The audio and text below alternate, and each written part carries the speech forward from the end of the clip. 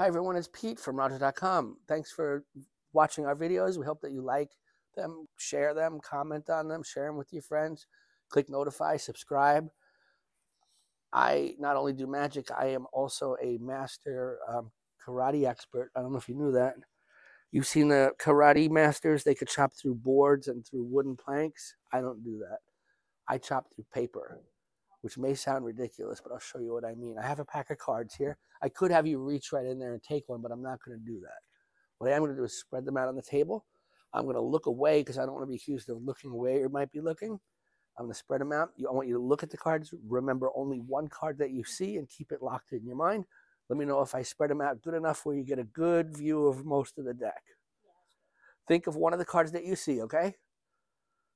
Now, don't look at it because I don't want to be accused of looking where you're staring at. You're not looking? Okay, great. I have no idea what card you're thinking of, but I am going to find it. Before I get started, though, is this your card? Because that would be too easy for me. One more question. Is this your card? What card is that? The Joker. The Joker. What is the Joker? Wild. The Joker is wild. Very good. He's wild.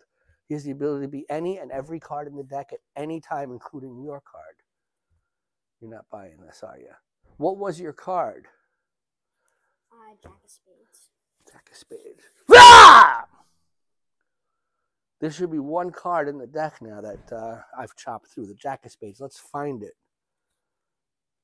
There it is right there. I'll cut it to the top of the deck.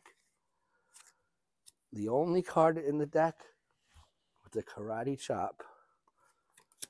We're going to put a link to this item so you can purchase one if you like. Thank you.